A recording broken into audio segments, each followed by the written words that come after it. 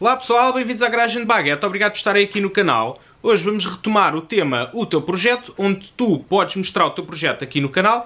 Então vamos começar agora com o projeto do Nuno Lourenço, que ele está a converter um Renault 5 num Kart. Portanto, fiquem aqui com o vídeo dele.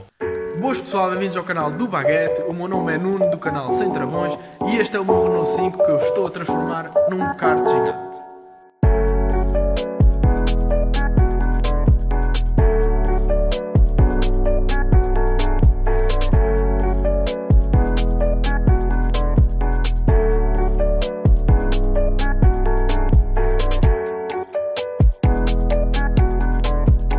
Aqui está o Renault 5, basicamente o que eu fiz nele todo foi, cortei tudo, tirei o tejadilho, as portas, capões, guarda-lamas, foi tudo embora e fiz tudo em tubular.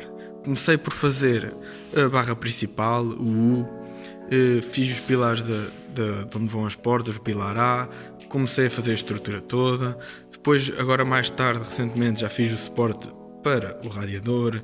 Basicamente foi todo, digamos, refeito e construído à minha maneira. Comprei duas baquês que vão ser estofadas ainda.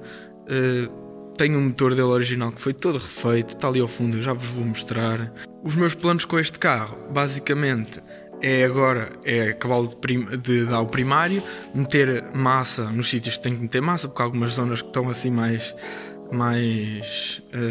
pronto, como é que eu ia dizer? Que não estão assim tão boas. Por exemplo, aqui eu não ia soldar isto completo, porque isto não é de suporte, isto é mesmo só para deixar isto aqui. Vou meter ainda aqui um bocadinho de massa à volta, para ficar tudo perfeitinho. E depois vou pintar tudo, vou pintar em casa também. Eu faço vídeos também para o YouTube, portanto se quiserem ver, está aí tudo. Desloquei a bateria também aqui para trás, como vocês podem ver, fiz aqui um suporte para a bateria, depois levo os suportes para agarrar lá em baixo, para ela não andar aí aos solavancos.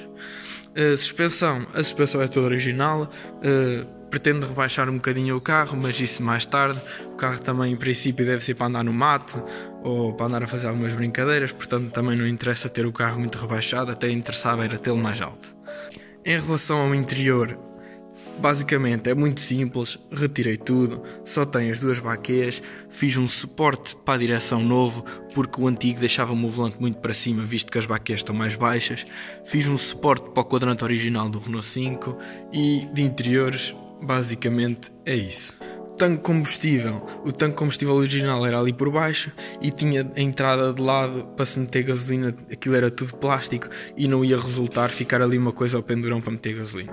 Então eu tive esta ideia, tinha um compressor velho, não estava a utilizá-lo para nada. O que é que eu fiz? Fui fazer um tanque de combustível com um compressor. Comecei por tapar todos os buracos, tudo soldado como deve ser, para não haver fugas. Abri um buraco de 2 polegadas, ainda estou à espera de uma união galvanizada para soldar, com um tampão para servir para meter a gasolina. Tenho aqui um tubo que depois ainda vou soldá-lo para ir a gasolina para o diafragma. Depois ainda tenho que fazer um buraco para vir o retorno e arranjar uma solução para fazer de respiro.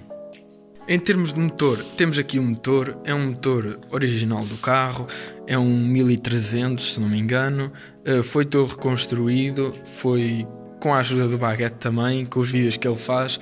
Rodei válvulas, faciei a cabeça e o bloco, visto que estavam quase completamente direitos, foi só dar uma despolidela.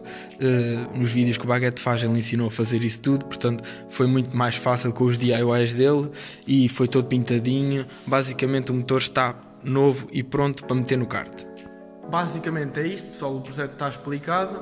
Se vocês quiserem deixar alguma opinião, também deixem aí nos comentários. E pronto, se quiserem ver, já sabem que eu também faço vídeos e estejam à vontade para ir ver. Não se esqueçam de deixar o gosto aí no vídeo do Baguete, partilhar com os vossos amigos, e se quiserem ajudar, estão aí as contas dele em baixo para o ajudarem. E é tudo, pessoal.